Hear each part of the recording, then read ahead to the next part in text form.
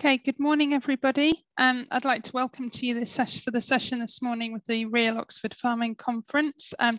Is all the trappings for success? How do we control horticultural pests within horticulture? My name is Carolyn Coxe. I'm horticultural advisor for the Soil Association. I'll be chairing today's session. Just a couple of basic housekeeping rules. This session is being recorded. I think we've automatically muted all attendees this morning, so you should only be able to see and hear from our speakers on the panel. If you aren't for some reason muted and your video is on, please turn it off, and then there will be an opportunity to do Q&As throughout the session and towards the end.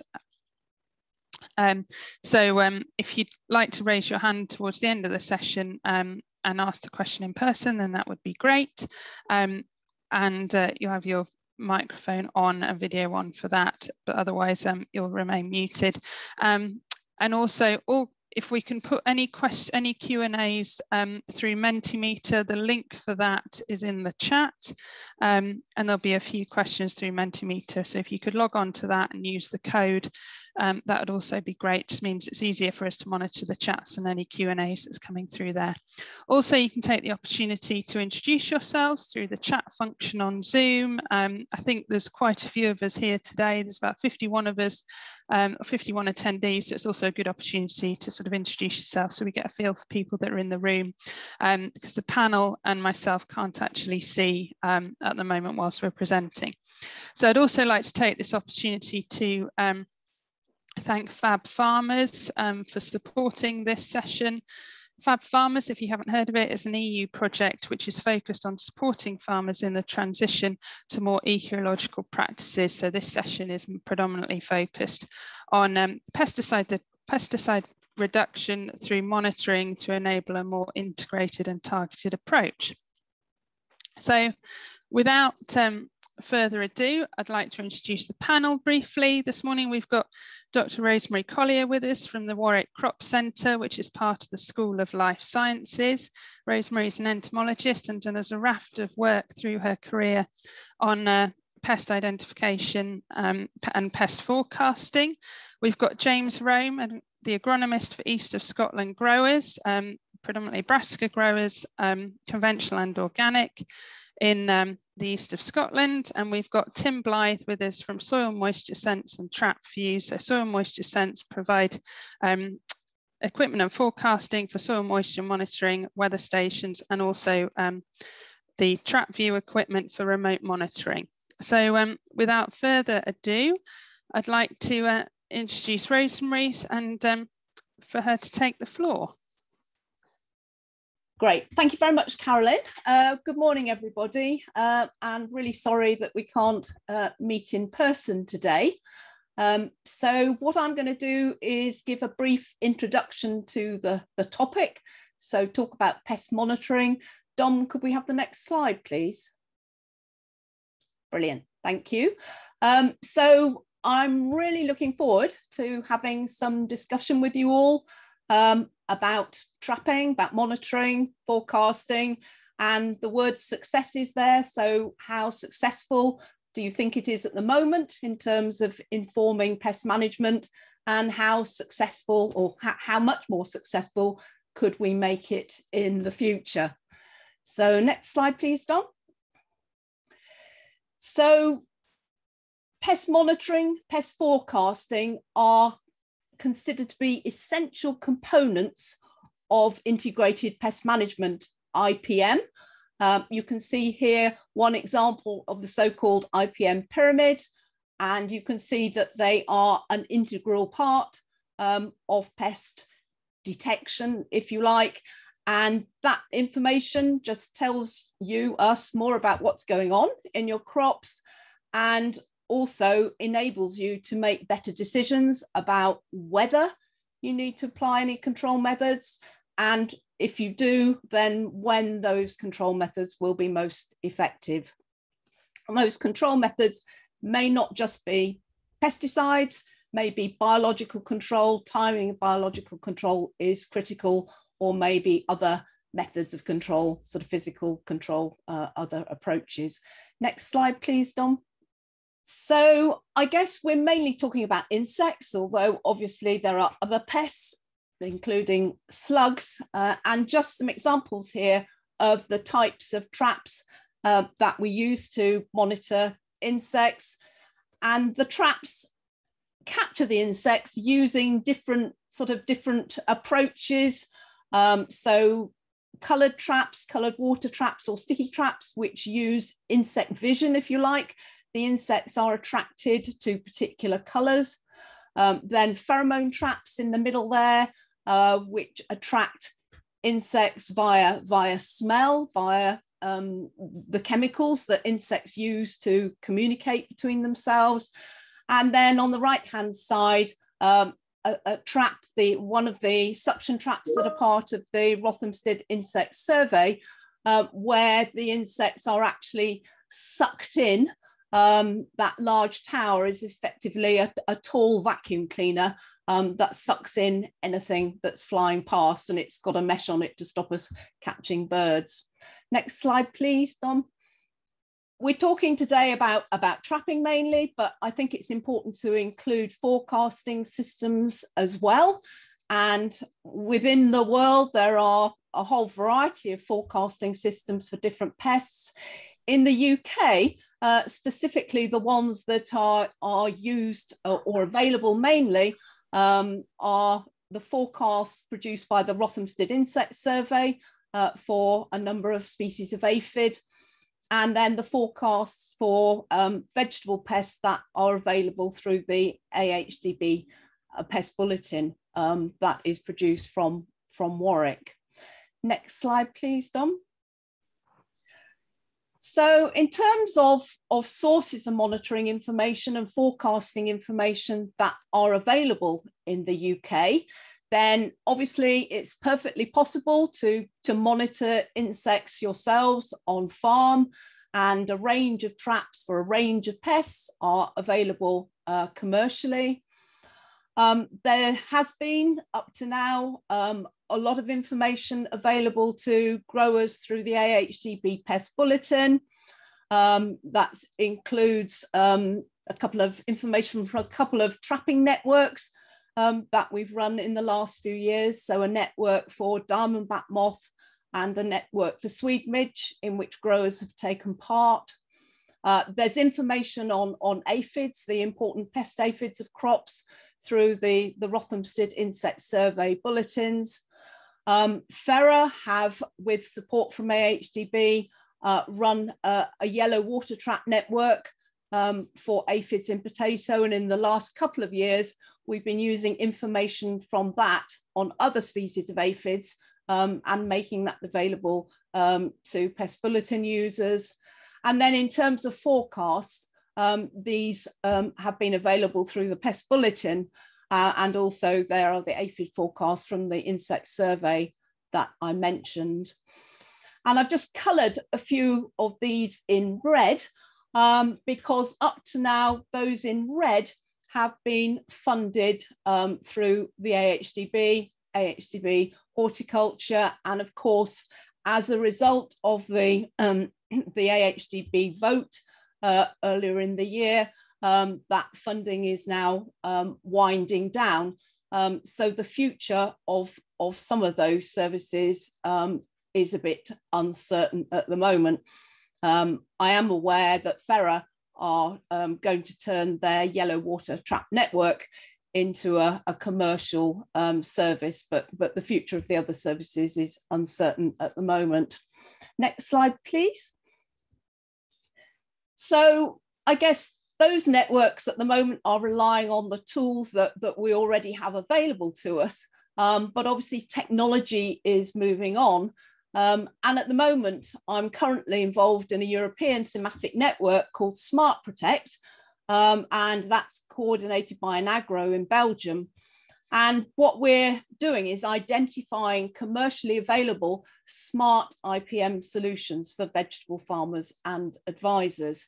So basically, we're looking at smart approaches to IPM in vegetable crops. And I thought I'd just mention a couple of the the smart trapping approaches. So next slide, please, Dom. So there are a number of smart approaches to insect trapping using pheromone traps or coloured sticky traps. There are a couple of examples here shown in the fields belonging to our Belgian partners. And Tim is going to talk in a little while about one of these tools. Traps that are made by TrapView. And then next slide, please, Dom. And apart from, if you like, making trapping smarter, then there is at least one other novel approach, and this is being developed by a company called Fauna Photonics, a Danish company. And basically they are looking at a way of sort of shining a beam of light across a field or a hedgerow or whatever, and any light insect that flies through that light is detected, and the idea is that they can actually identify which species of insect that is by its wing beat frequency, colour, and its size as well. So that's a really interesting technique. Involves no killing insects or trapping at all, and might be a really accurate way of identifying species, still under development.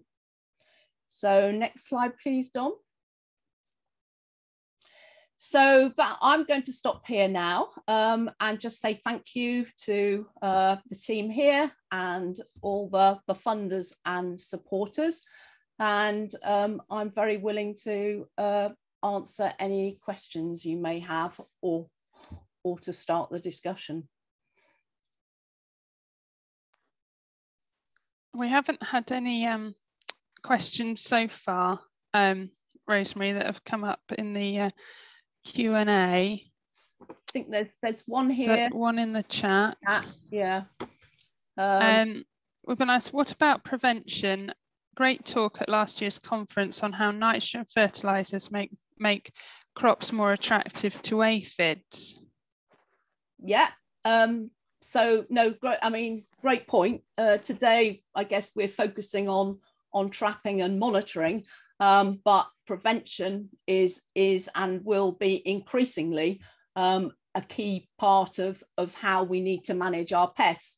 And if we were to go back to the IPM pyramid at the beginning, then prevention, if you like, is at the bottom of the pyramid, and should be the basis of all IPM strategies. So that is what you should first plan to do, is to use any techniques available to prevent insects colonizing your crop. Perfect. Thanks, Rosemary. There are some questions just so we can get a feel for people in the room, of who's in the room. There's I think there's 4 or 5 questions on Mentimeter. So if we can share,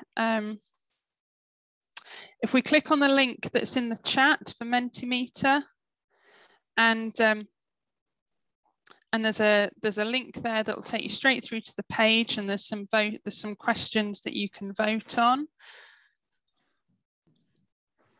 which would be great. I think you've posted that that link in the chat, haven't you, Dom? I don't know if people can see that. Dom, can you? Yeah, I posted the link in the chat now. Okay, brilliant. That's great. How many veg growers are using some form of forecasting, and how more could be encouraged to do this? Are you also assessing effectiveness in terms of insecticide reduction from better forecasting, timing, and decision making? Okay, thanks, Carolyn. In fact, AHDB ran a survey, which was probably a couple of years now, about the use of all their sort of monitoring and forecasting services.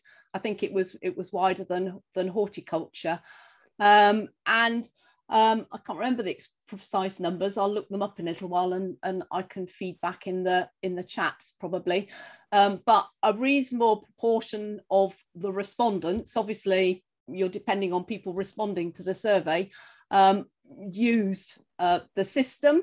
In fact, consultants and advisors, a greater proportion of those use the systems than growers themselves, which I guess makes sense.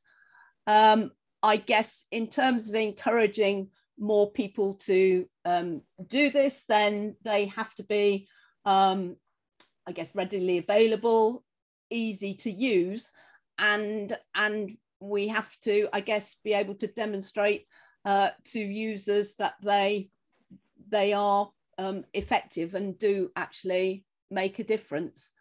So I'd be great, interesting to hear what people think about how more people could be encouraged to do this, and it may come up in the other presentations.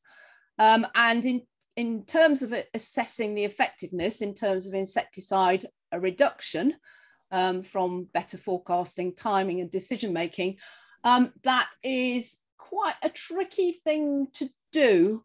And I think probably the most effective way to do that would be on an individual farm basis, and to get people to sort of look through their records and pesticide usage. I've tried over time to look at the pesticide usage survey report to look at changes in pesticide usage, but overall, although the active ingredients used have sort of changed, I don't think overall usage has declined significantly at this point. Again, comments welcome. Brilliant. Thanks, Rosemary. Dan, if we go on to the next question on Mentimeter. So we're just wanting to get a feel for if you're a farmer and grower listening to this, what sort of crop sector are you working in? Because we're aware that there's obviously various different monitoring systems that are used sometimes more prevalently in, say, protected cropping than potentially in outdoor field production.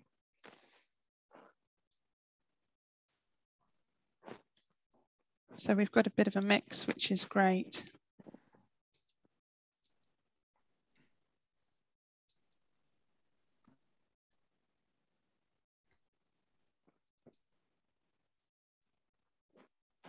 So it's just, is anybody in the room currently using any pest forecasts at all?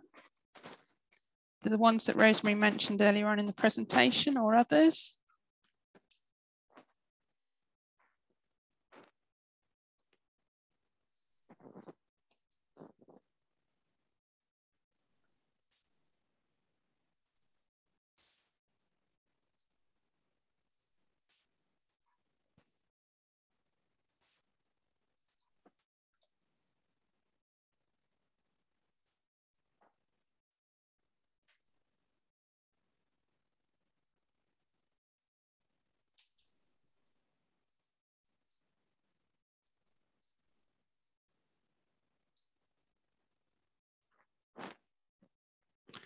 Okay, and next question, please.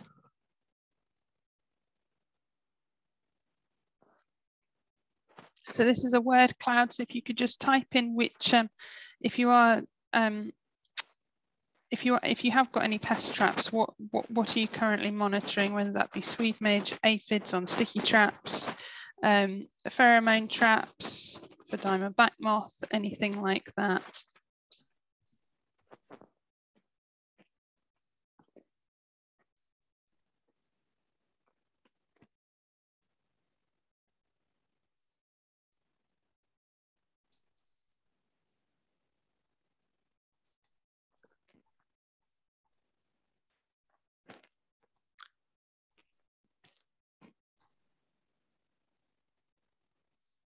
So we can see that it looks like aphids are probably one of the most monitored pests on farms. Grasshoppers is interesting. Yes. Lily beetle, brilliant. One of my favourite insects because it's bright red.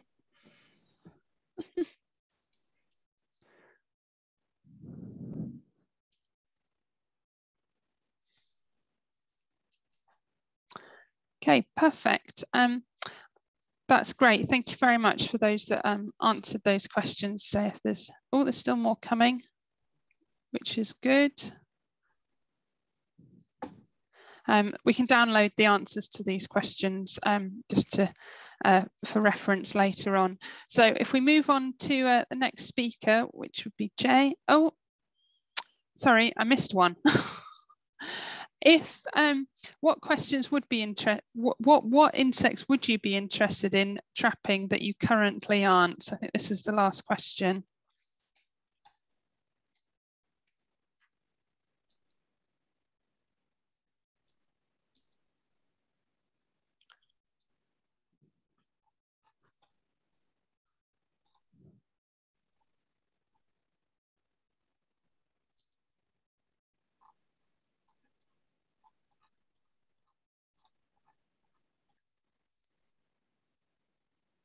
Okay, that's great.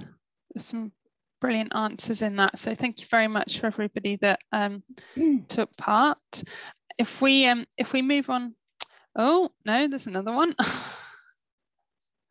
So where do you get your pest activity information from currently? Whether that be, as I say, what some of the forecasts that Rosemary has mentioned, or any others. Again, this is a word cloud, so if you can just type those in, that would be great.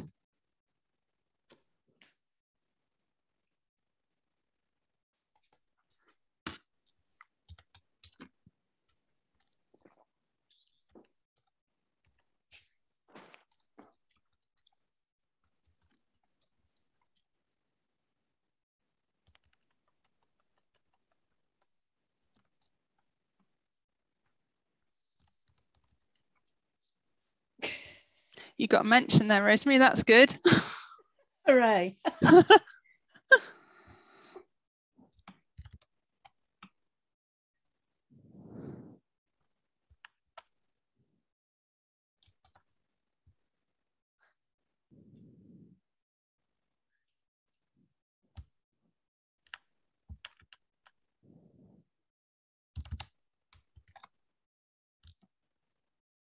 Interesting. Failed crops. Yes.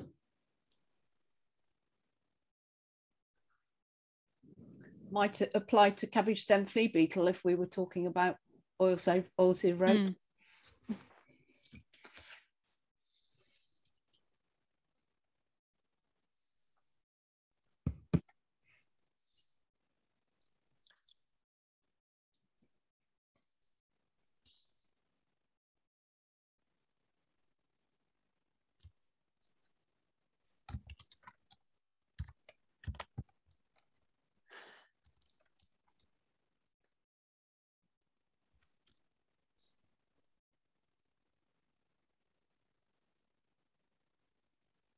We've had a question here, Rosemary, about we've got a participant that's based in Germany, and they were interested to know if if you knew of any pest forecast platforms internationally, or maybe in Germany or Europe. Yes, there are. I know there are some in Germany. My colleagues in Germany. Obviously, it depends which pest you're interested in. There are definitely some pest forecasts that are sort of publicly available from Norway. So it is sort of, yeah, what your focus is. There is an EU project at the moment. I can't remember its precise name. Again, I'll find that, which is one of the things it's looking at, is to try and facilitate the availability of forecasting systems throughout Europe, because they do tend to be sort of stuck in certain countries at the moment. Okay, great, thank you.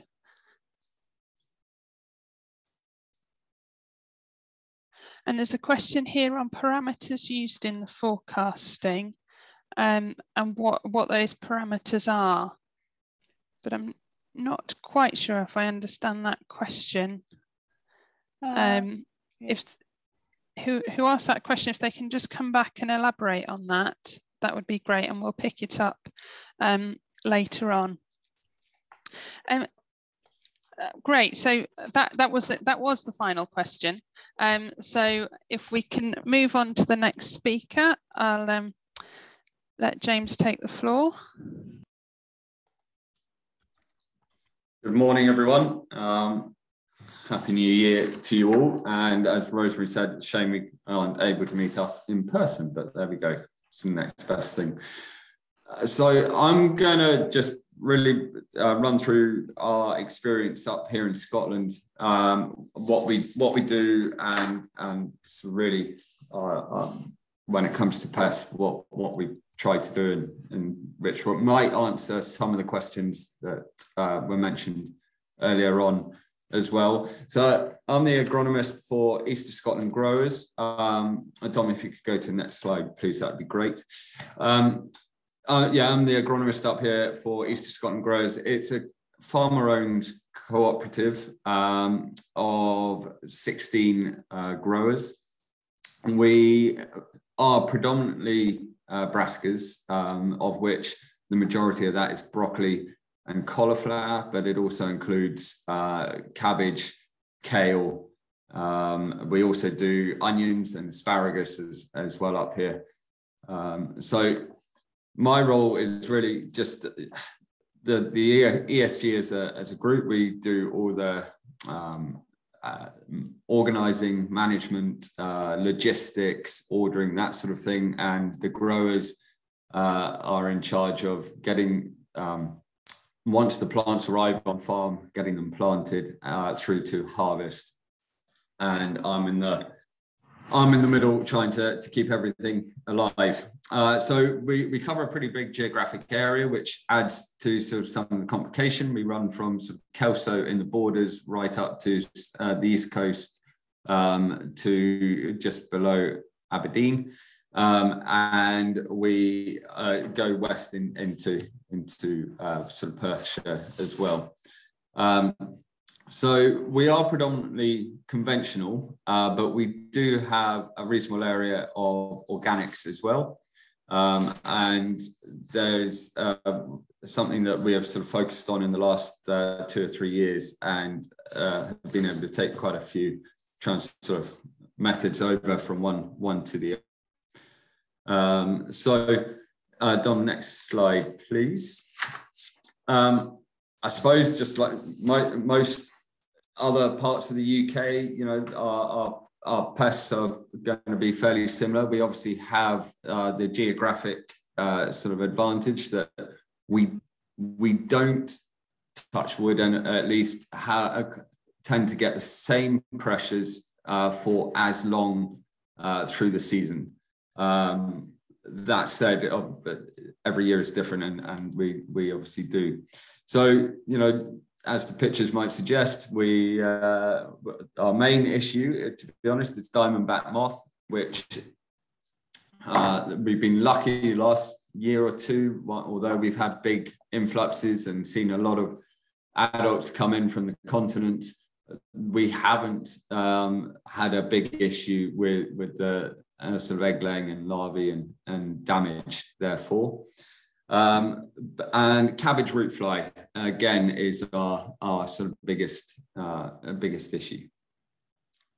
We are having an increasing amount of issues with swede midge, which we noticed really for the first time about 3 or 4 years ago, and that's a growing concern. And although, again, last year we weren't quite as badly as affected as previous years, it is a growing issue for us.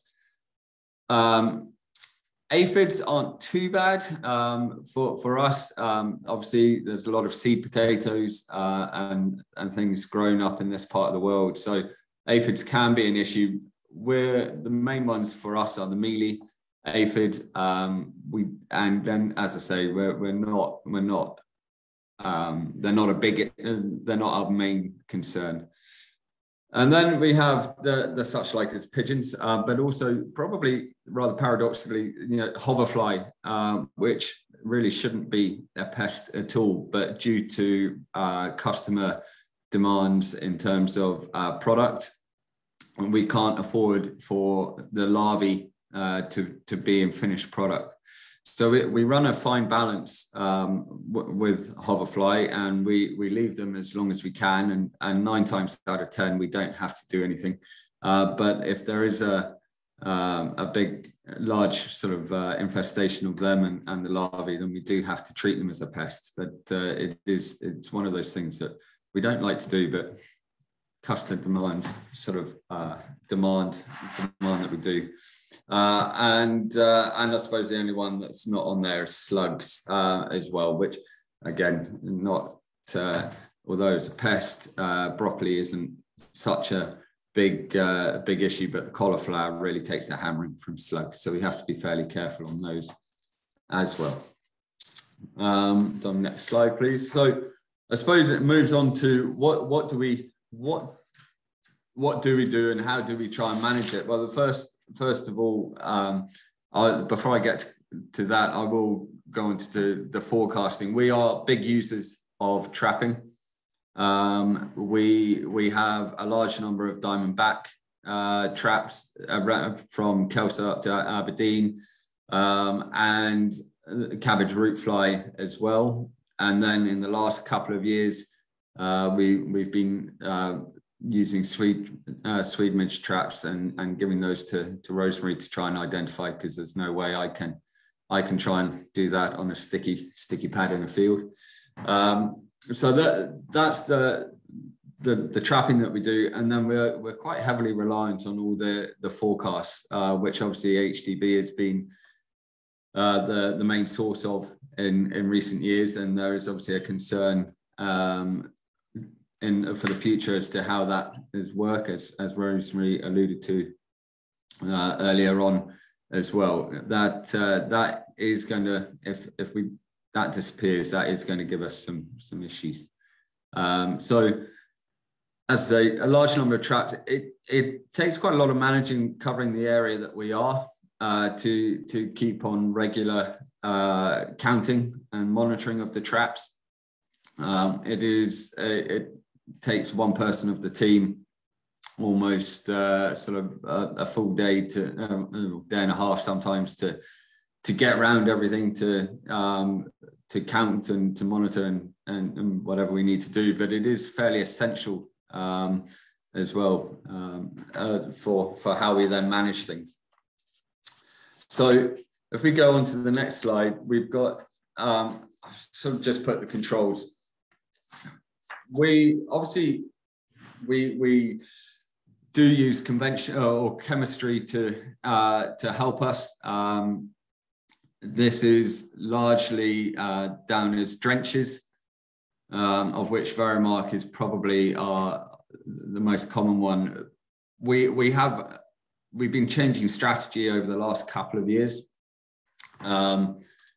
From ever since we lost Dursban, which I think was a blessing really for the crop vitality and health as well. But so since we've lost that, it was driven mainly from cost of Verimark, but actually again we're seeing some benefits from it. We have a split strategy of early season cropping under the sheets. We do use Tracer rather than Verimark.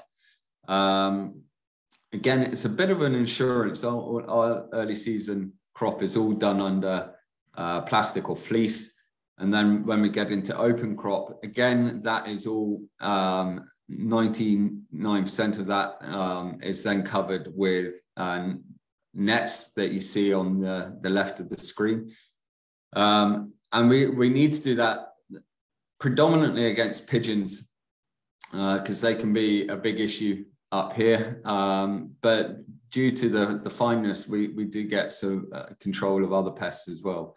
So really, we then only move on to Verimark as a drench for our sort of main sort of 6-week summer period, which then we tend pigeons are less of an issue, and we do need sort of other some form of control for things against the aphid and diamondback, etc.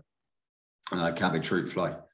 So organically, we don't use anything because it is all, although you can use with a derogation tracer, we don't use anything because it is, again, it's all covered. 100% of our organic area is covered in nets, insect mesh.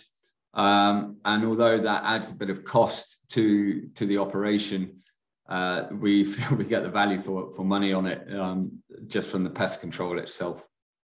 So that's standard practice, and therefore organically, really the only pest we tend to have an issue with is if a few aphids get in underneath the nets when we have to take off for hoeing and weed control. But again, you know, the last couple of years I can only think of 2 or 3 occasions but we've actually had to go out with a control for it. So that's the before that, I suppose, and it becoming more of an issue with the sort of increase of sweet midge is our rotation. You know, we all, as horticulture growers, know, well, as any grower knows, really rotation is pretty key to any growing strategy. But with the Swede midge, we have found that it's not just the field rotation, but the geographic location that has given us a lot of aid. So we had a big infestation, would it be 2018? And due to sort of consequently sort of conversations with Rosemary, learning a bit more about the pest because it hadn't been an issue really previously, knowing the weak flies, etc. We've moved away from that immediate vicinity from that particular farm. So the grower, it was a rented block of land, and we were in a position that our grower was able to sort of park that for a couple of years and move away from it. And it has helped that area, that farmer that had the particular issue hasn't had such a big issue in the last couple of years. We've got low levels sort of of it, but it's not causing us anywhere near the same issue as we have. So that geographic location is becoming quite important, which obviously puts other pressures on as well. And it was alluded to in one of the questions earlier on, and it's probably this year might be quite telling as well. We have, I think we were relatively guilty of using, let's say, a luxury level of nitrogen for our crops. Again, we all know that, you know, the one thing we can't afford is to have crop failure. So we were probably using, you know, as I say, luxury levels of nitrogen to sort of make sure crops, what we thought would encourage yield. We have, in the last couple of years, cut that down to where we think the nitrogen levels will be. And I think, again, it's hard to really quantify the benefit that we've had in terms of pest control, but certainly we haven't had quite the same pest issues, whether it be aphid, diamondback, or anything else really. So I think that is, I haven't got data for it, but it is certainly been part of the our overall control sort of strategy, I would say. So on the last slide, really, it's the future. What do we do? It's a very good question, and I don't have the answers. With HDB, with the forecasting, if no other way is found for the forecasting to happen, that's going to make our lives difficult for all sorts of crops, to be honest. And I don't know where it will go because we are heavily reliant on it. What I do know is obviously mesh for organically is for us a no-brainer. And whether it moves on to conventional, we'll see. We do a fair bit of it, as I said earlier, but it does add cost to the whole operation, and costs and margins at the moment are under more pressure than they've been for a long time. So, or where it goes, whether it's viable to go broad acre with it, I'm not quite sure. But yeah, that's me. That's an insight as to what we do up here. And if there's any questions.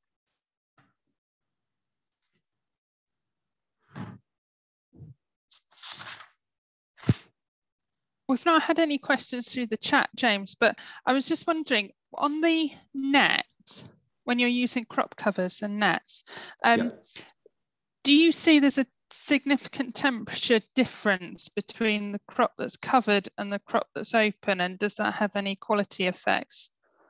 There is a difference in temperature, definitely. And we use quite a wide range. Different growers have bought different nets at different times, so there's quite a wide range of different things being used. And yes, I think generally most of our growers actually see the nets as having a positive effect on plant health and plant and crop.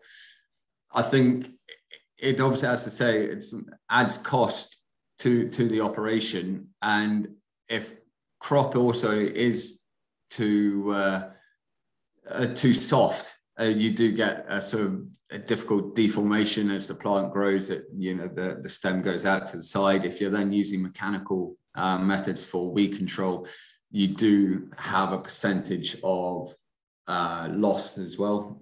Crop loss due to that. So. But the temperature, I think the crops do generally look good underneath. The temperature difference with our sort of wider pigeon netting, as I sort of describe, or bird netting, is sort of fairly non-existent.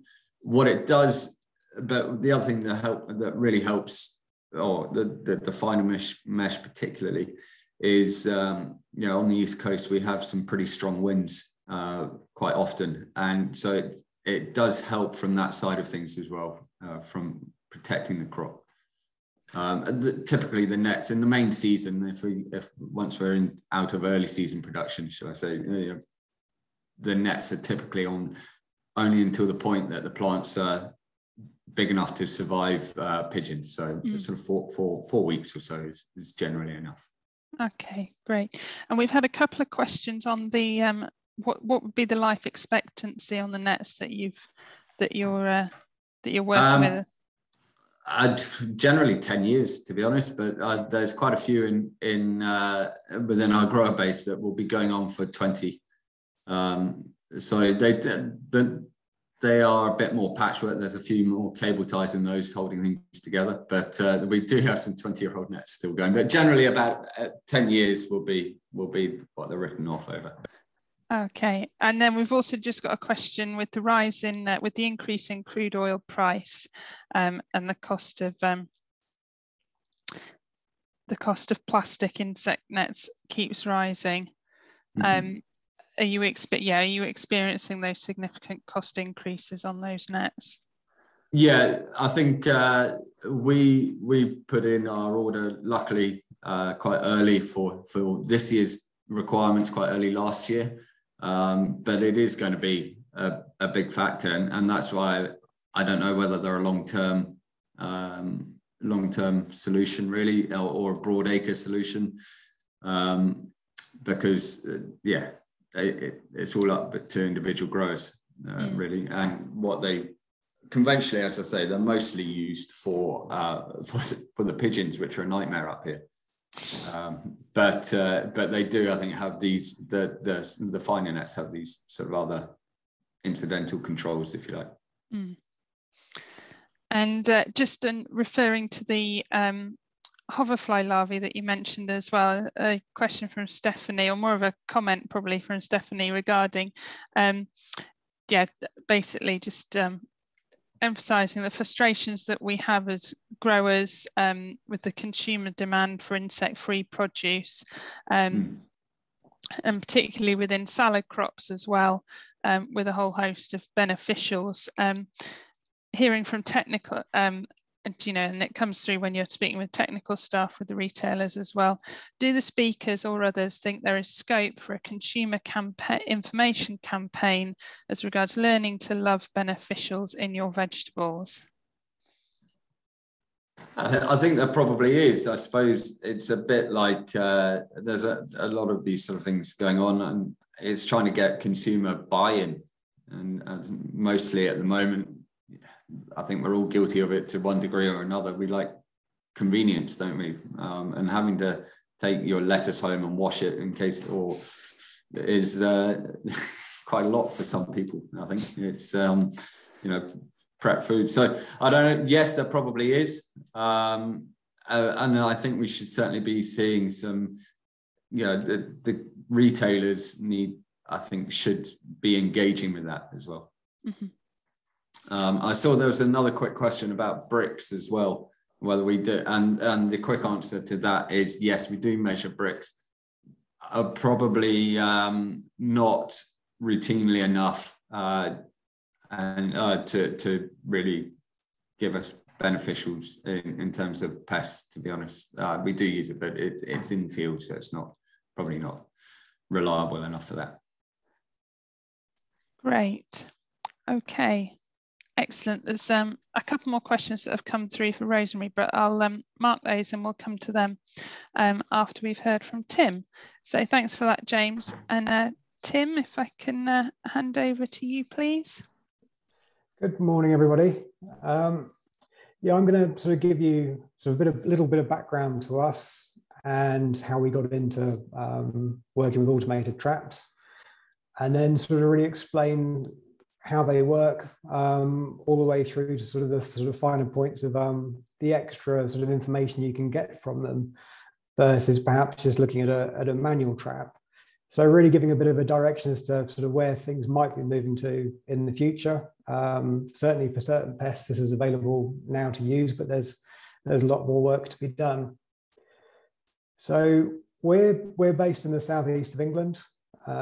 We work throughout the UK and overseas as well, usually with British-owned companies. And typically, our core business is soil moisture monitoring. We also work with sort of climate monitoring with weather stations, and our systems range from the sort of the most basic of remote electronic weather stations out in the field to a fully automated irrigation system with multiple sensors controlling irrigation. Behind our business, we've always been aware that farmers are sort of being tasked with more and more things to be doing on a day-to-day basis, with more and more technology coming to them. And it's important to be able to simplify things as much as possible, I think, so that growers don't need to be experts in every little bit of technology that's coming onto the farm. So our view has always been to try and offer a service whereby, from our side, we offer a complete service from start to finish of providing equipment, installing it, getting the data flowing through to the website, and then offering a decision support service on top of that. So really the grower is left with information, or an advisor is left with information to make a decision with. So we were speaking with one of our customers, probably going back to 2018, and it came up in conversation. We often like to put in front of them sort of, related bits of technology, and the trap view system was something that came up in conversation. It was an opportune moment because they were looking to, they were having some changes in their agronomy team, and at that point it then sort of fitted in nicely for silver wire monitoring in salad crops. So from that point onwards, we deployed a network of traps, and it's been a sort of core part of their monitoring system, and also forecasting as well. So if I could have the next slide, please, Tom. So the system we're talking about is actually essentially, if we start from the field, you have an automated insect trap in the field with a camera taking pictures of a pest trap, of a sticky card with the insects on it. This then sends the data up to the cloud, where it's processed using machine learning in the software to gain greater insight from the data.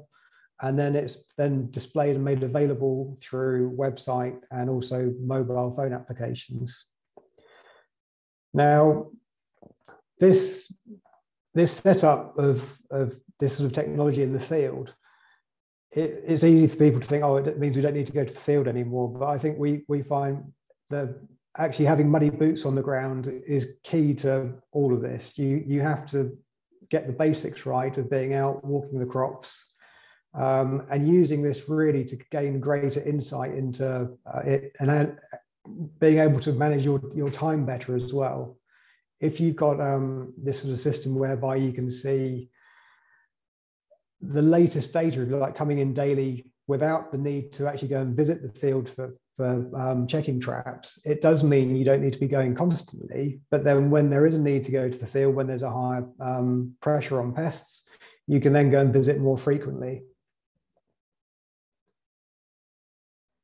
So with this, there's about 40 insects that can be automatically identified using the system currently. At the moment, in the UK, I think it's predominantly being used for codling moth in top fruit, diamondback moth, and silver Y would be the sort of most prevalent users currently. Can I have the next slide, please, Don? So in front of you here, there's sort of various different traps available. As Rosemary mentioned earlier, there are sort of various different traps for different insects. The one you see in the middle here is the one that we tend to use for silver Y monitoring. And the one on the top left here, the standard trap, is what would often be used for codling moth in apples and pears. So if we focus on this one in the middle here, because you can sort of see more of the component parts, it's a self-powered system. There's a solar panel on there to power the system through the season. We've got at the top here, we've got a sort of a funnel coming in the top, and there'd be a pheromone placed in there to attract the insects in. They then go down, and there'd be a sticky card in the bottom section of this trap, which would catch the moths. And then in the top of this would be a high resolution camera. So this would be taking a picture once a day and uploading this to the cloud. There's a modem in there with a SIM card that's all transmitted over the mobile phone network, along with the GPS coordinates, which are picked up from this unit.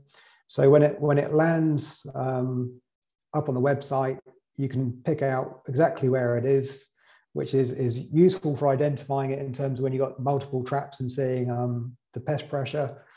Some people find it useful also when they happen to lose these things on farms, and then they can track down where they are as well.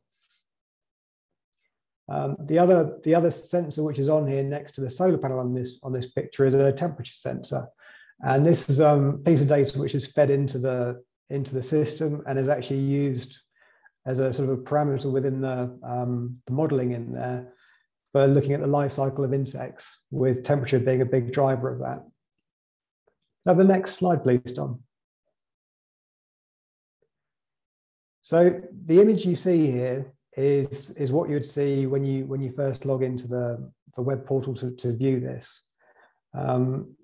It's predominantly geared around moths, really as the main insects which can be automatically identified. So the software itself will pick out and mark what's on the sticky card, and when you log in, it will show you how many new catches you have since the previous day, and the sort of cumulative over that period.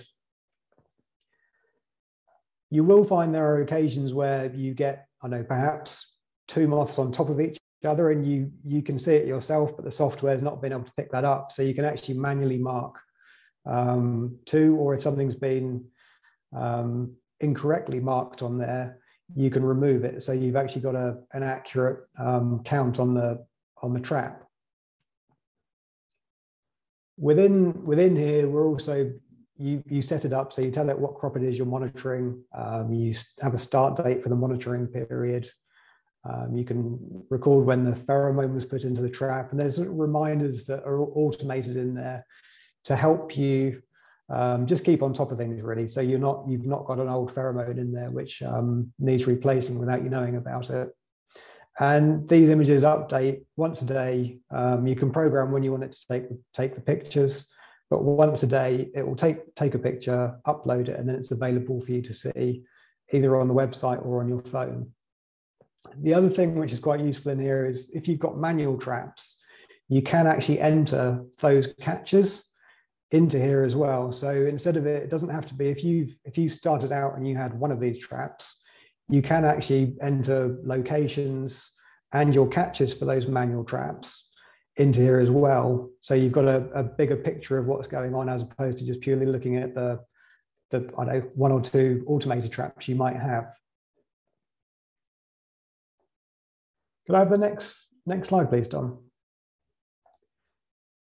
So if you do have multiple traps, when you're looking at that information, to try and get the most from it, you get to a point, I think, where the human brain struggles to interpret everything it needs to when you've got a lot of numbers going on and you've got different locations.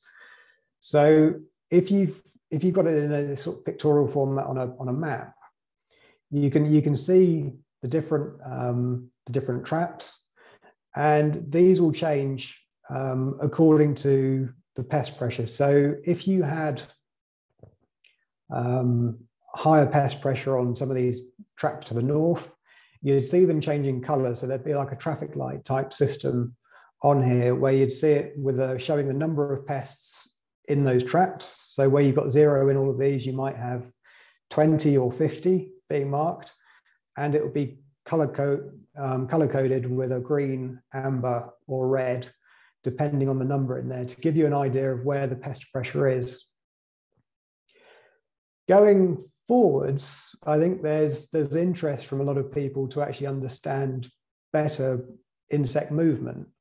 And as the networks of these traps develop around the world, I think the hope is that there'll be the ability to share some of this information anonymized, so you're not looking specifically at people's traps. I think the exact do's and don'ts of all of this are to be ironed out, but I think the idea would be that in the future, if you're growing in the UK, you might be able to view information coming from, I don't know, Spain, France, Netherlands, to actually get a better idea of movement of specific pests. Could I have the next slide, please, Don? So this next slide really sort of shows you on the brown bar graph on there, shows you the number of pests caught per day, or increase per day of extra caught in the trap. And then the green line on there shows you the accumulation of that, so you can see the increase over time. This can be viewed on a trap by trap basis, so you can understand what's going on, and it can also be reviewed historically as well. So at the end of the season, or many years afterwards, if you wanted to understand and review. Could I have the next slide, please, Don? So the next part of this is looking at forecasting. There's a simple part of this is a weather forecast, which feeds into here, and the sort of role of this is really looking at, I think some of it's used in the machine learning to understand in the sort of forecasting element of this as to what the temperature is going to be doing and how quickly pests might develop.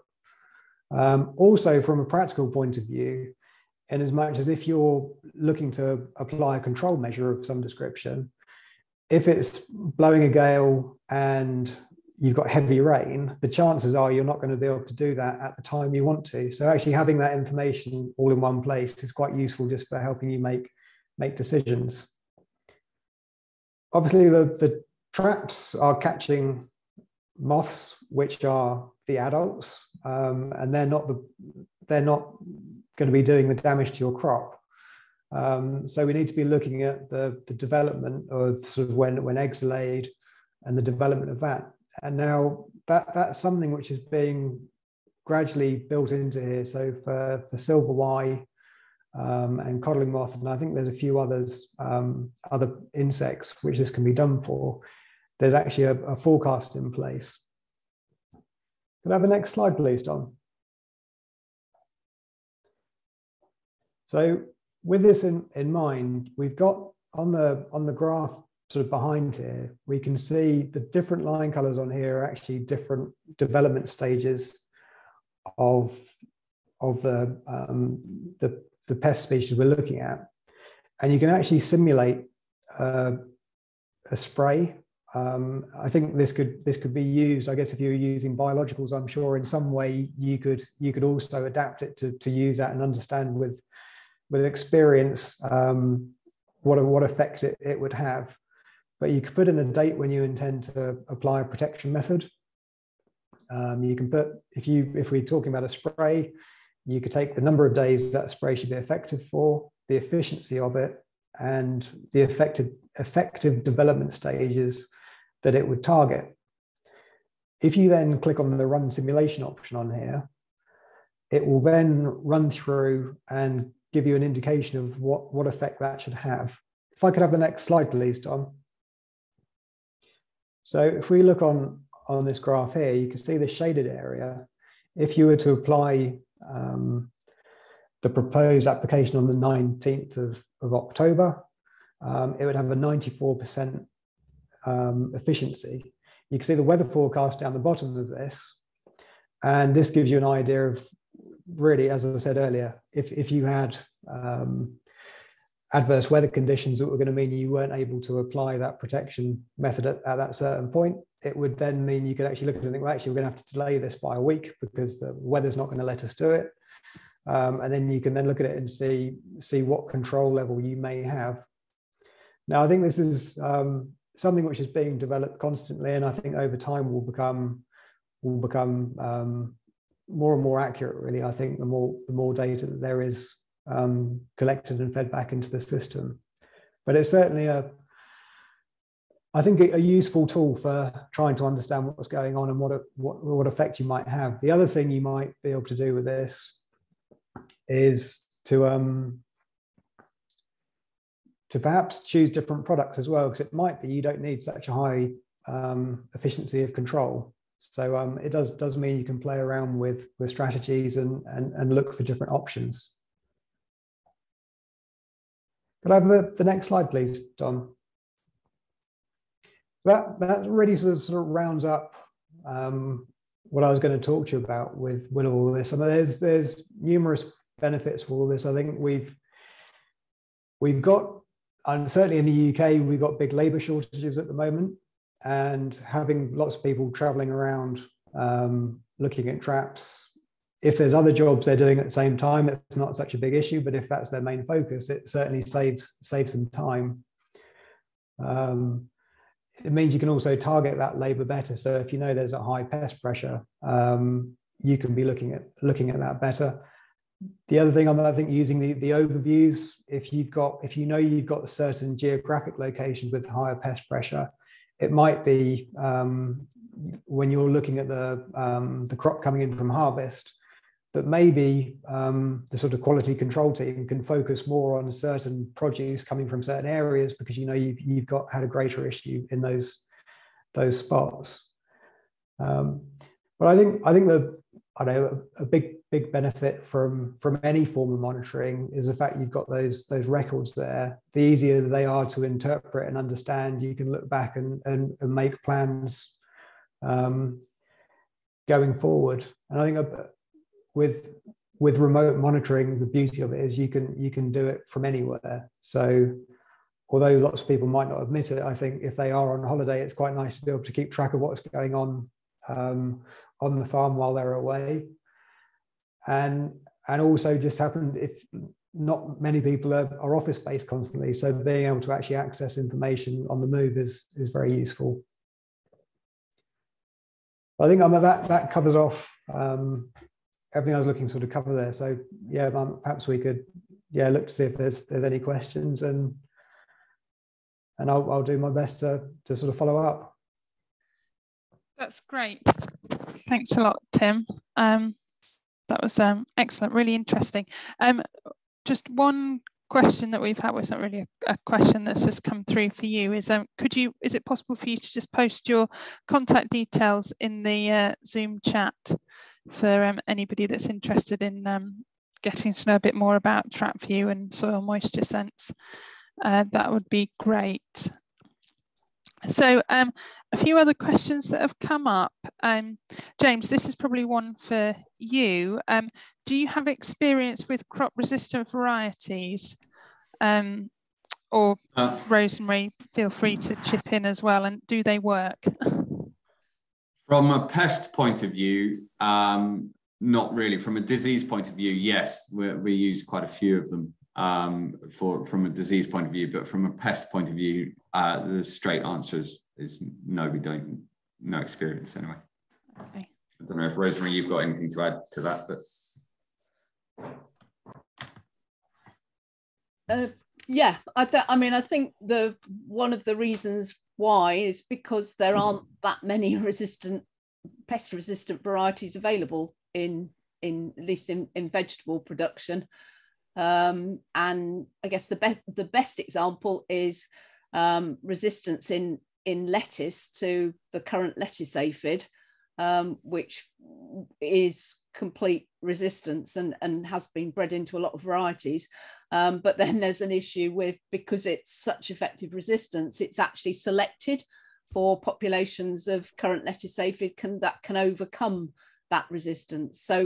So if you do deploy resistance, and I think that's true also of downy mildew resistance in lettuce, that if you do deploy effective resistance in varieties, it actually has to be managed, and probably on a landscape scale to actually maintain resistance. And actually we've just had he's just submitted his PhD, but we've had a PhD student jointly with Rothamsted as part of the Waitrose program of PhDs, and he's been looking at the biology of current lettuce aphid and looking at trying to understand, what populations of current lettuce aphid are doing, and sort of looking at the resistance and the breakdown of resistance.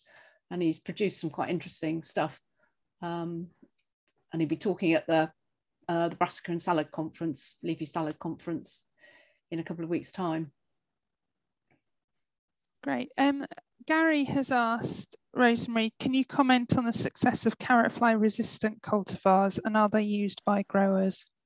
Okay, good question. So yes, it follows on from the resistance. So the resistance that is available commercially at the moment to carrot fly is what we call partial resistance. And so it if you like, reduces the carrot's susceptibility to carrot fly, but it can still suffer damage. And there are two varieties on the market that were developed years ago after a good chunk of research by a colleague of mine, Bob Ellis, and they are Resistor Fly and Flyaway, and they are available to gardeners. But I don't think we've got any commercial carrot growers on here, but they're not sort of suitable for commercial production for other reasons. And so, that's another thing about resistance, that when you breed in resistance, you also have to maintain the other characteristics that growers and ultimately retailers and consumers need. But just as a quick add-on, there has been a chunk of research going on carrot fly resistance, which looks very promising, a seed company, and or at least one seed company, but it takes a long time for the varieties to actually get out into commerce. So it's probably a 13-14 year project. So hopefully some will appear at some point. I think we see the same. We're seeing the same with potato variety, blight-resistant potato varieties, as well as sort of in kind of working with seed producers to sort of gear up varieties to come on stream as we see chemistry drop off, and making sure that we're linking up all of the supply chain as well, from sort of growers to seed producers and to retailers as well, to make sure that we're producing a product that people want to buy. So just a question I had, Tim, on the when you were talking about the simulation, if you're going to put a control in place, a control application in place.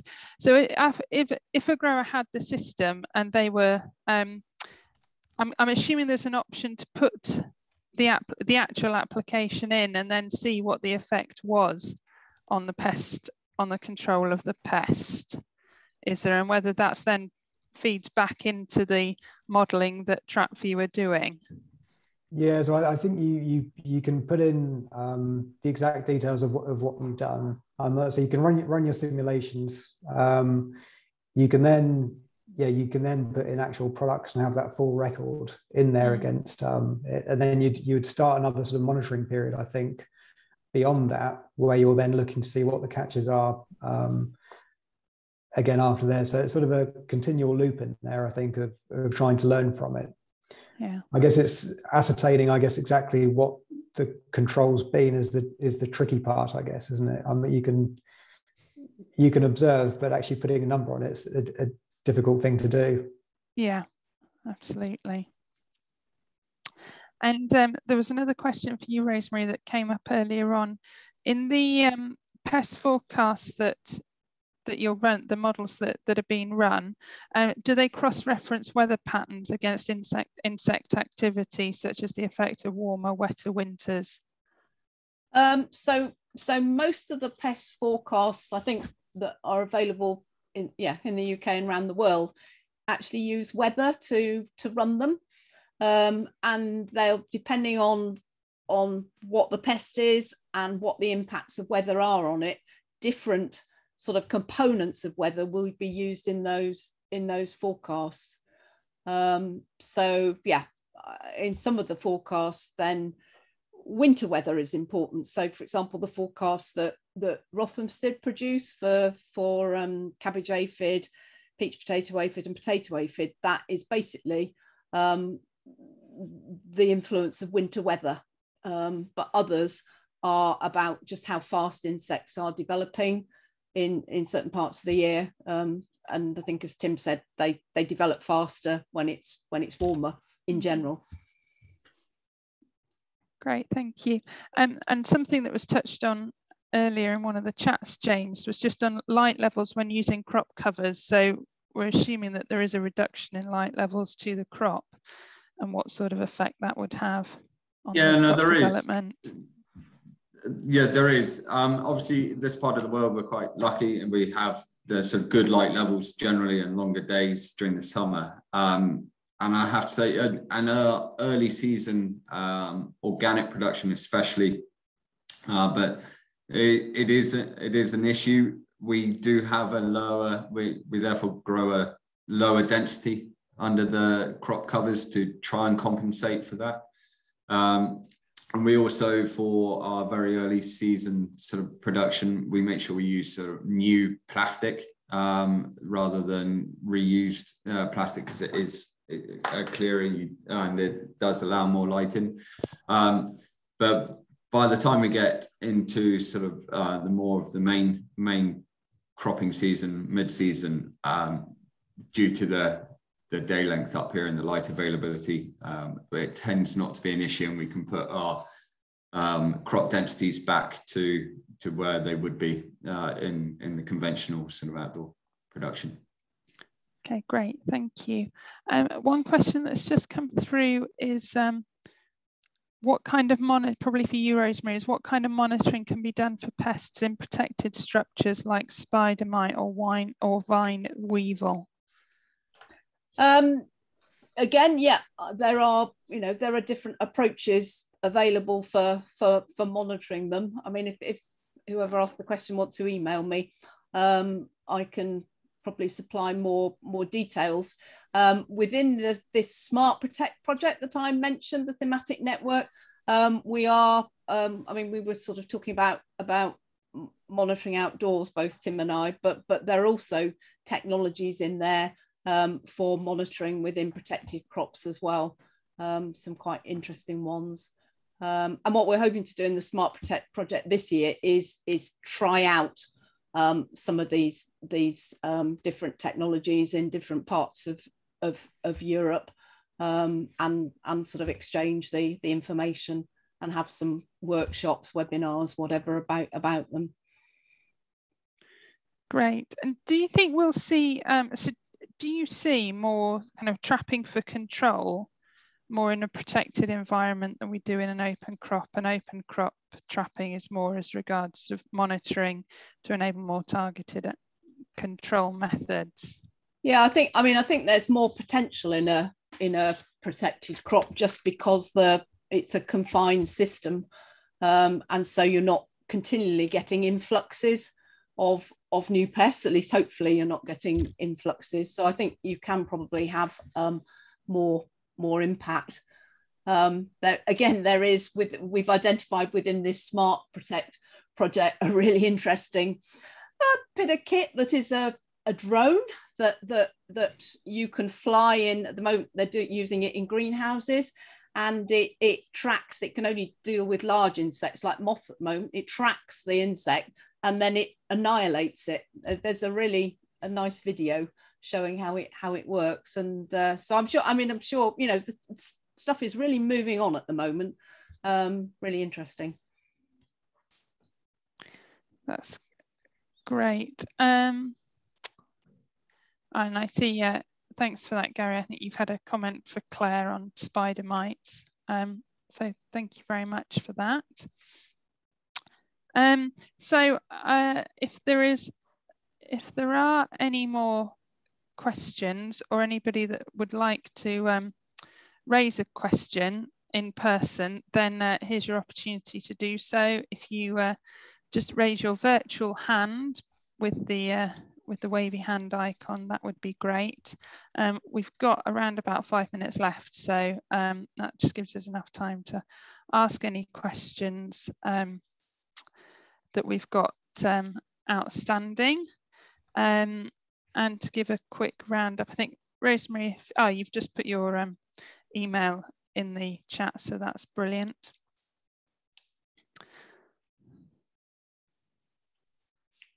I know earlier there was a question about sort of reductions in sprays through using monitoring, and it's not.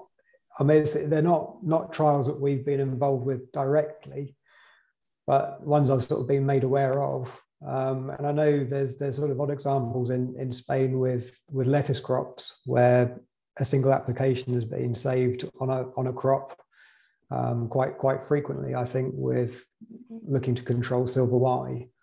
And I think codling moth is probably one of the more mature sort of monitoring systems, certainly with the automated trapping.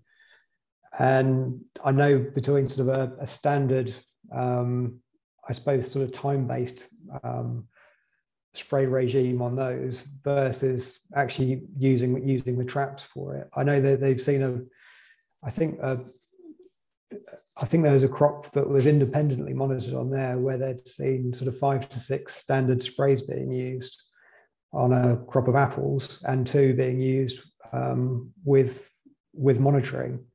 I think the tricky thing with any of this, and what we see in moisture monitoring as well, it depends on the level you're starting at with the grower, doesn't it? Because the better you are at growing to begin with, you're going to have smaller savings. Yeah, absolutely. I think, yeah, that's a good point. And that those necessarily small savings aren't sort of small when you equate it to the scale that some growers are operating, or even at a smaller. I mean, it's all relative, but with increased cost, and challenges through the supply chain, they're not so small, so they're always worth going after. And I think we're probably as growers now, we're at the stages of chasing those 1%, 2%, 3% improvements rather than there's no silver bullet out there for us anymore. I think we've exhausted all of those. So yeah, absolutely, I agree. As you said earlier, Tim, as well, the monitoring isn't a replacement for walking the field. So we use some monitoring on our traps, etc., to just, as well as what we see in the field, to gauge whether we actually need to spray or not. So, you know, where we have traps, it certainly helps and I think we have reduced our insecticide sprays on the back of it, definitely. That's it. Just another question, Tim, for any sort of grower groups that are out there or growers that are looking to work collaboratively, is the TrapView system suitable for, say, a grower group or a group of growers wanting to work collaboratively so they can access each other's traps and not necessarily their own, so they can get a better idea of what's happening over a larger geographical area? No, it certainly is. I mean, if you had essentially you could have a single login, which would then share, I know, if you had 10 traps or 5 traps, whatever the number is that you shared between a group of growers, they could all be on the single account for people to log into, and you could then see that sort of the map view, and you can see the pest pressure across it. So it could be a group of growers over a considerable area even, which would give you the insight into movement within that that group of growers. Perfect. And then just one very last question from Claire on soil moisturing for pests that live under the soil, like leather jackets or root flies. Do you have any comments on that, Rosemary? Yes, so on monitoring, in fact, I put in one. You've put in a link. I put in there's a paper that was a project I was involved in, a European project, and we produced a paper about decision support for root feeding flies, which is monitoring and forecasting. Leather jackets. I think there is some information available somewhere. Again, I can hunt it out if anybody wants it. And to go back to the vine weevil, I've just been an editor for a journal called Insects, and actually there's a vine weevil paper about to come out as well about trapping. So yeah. Perfect. That's great. Well, I'd just like to take this opportunity to thank the panel very much. So thanks, Rosemary, Tim, and James, for joining us this morning. I hope all of you that have joined us as well have found this really useful. I think there's been some really good, interesting content and wide discussion that we've had. What I will really sort of ask you to do as delegates is to look at the DEFRA consultation that Rosemary has posted a link to as regards sort of where we are with funding for the for these pest forecasts, and to support the ongoing work with the changes within the AHDB. So if you could please have a look at that, we'd really appreciate it. If you'd like to continue any further discussions, then we can move it over onto the WOVA platform, which ORFC are running, and also you'll be able to see all the speakers' biographies there, so there should be contact details for them as well. So again, thank you very much all for joining us this morning, and I hope you enjoy the rest of your conference. Thank you. Thank you. Thank you. Thank you.